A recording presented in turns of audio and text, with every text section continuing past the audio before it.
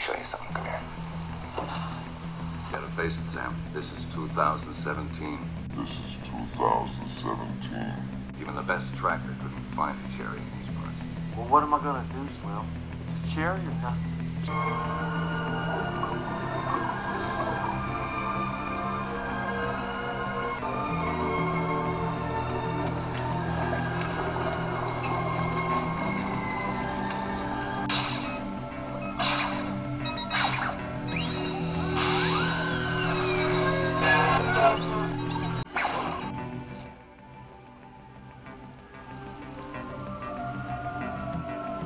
Let me show you a couple of things.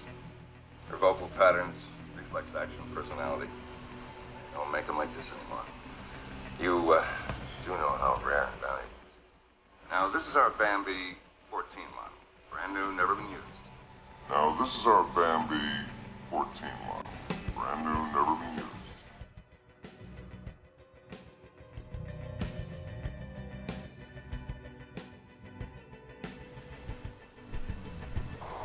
What am I like, you guys? Check the robot room first. Be friendly yet firm. Now don't break anything, especially you. Let's go.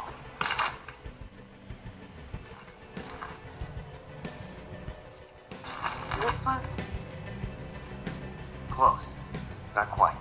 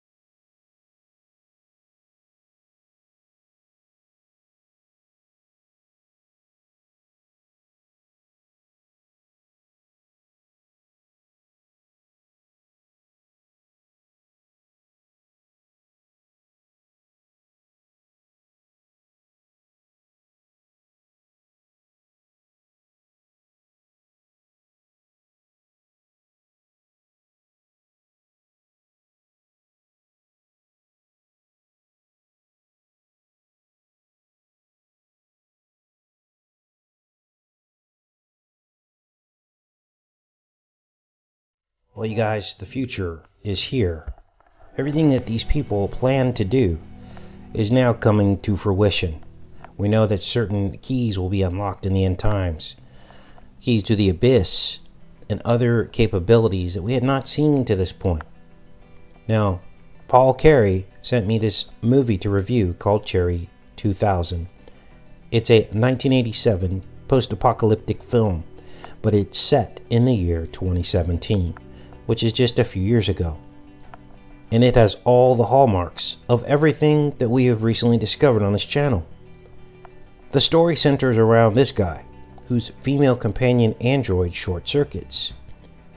The entire film is about him hiring Melanie Griffith to help him find a clone of this android.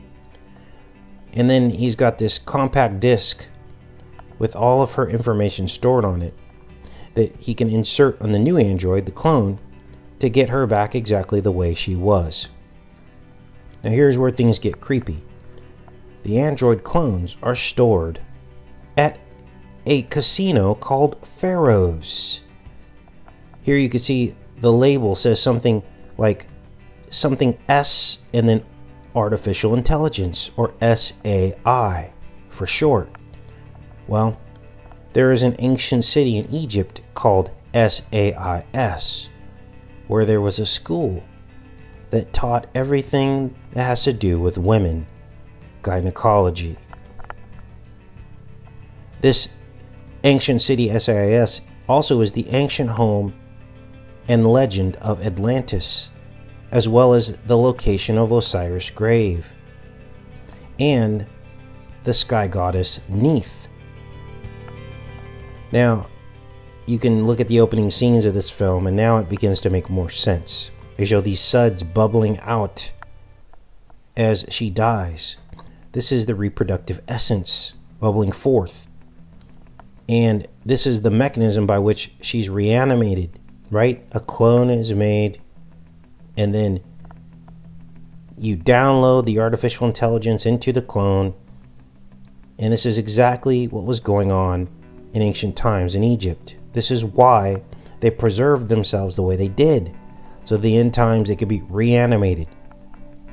We discovered how the canopic jars that the pharaohs housed the black goo DNA of their organs that would later be used to reanimate them. So we now see what's being depicted in Cherry 2000, and this seems to fall right in line with their timeline of how they want this all to play out.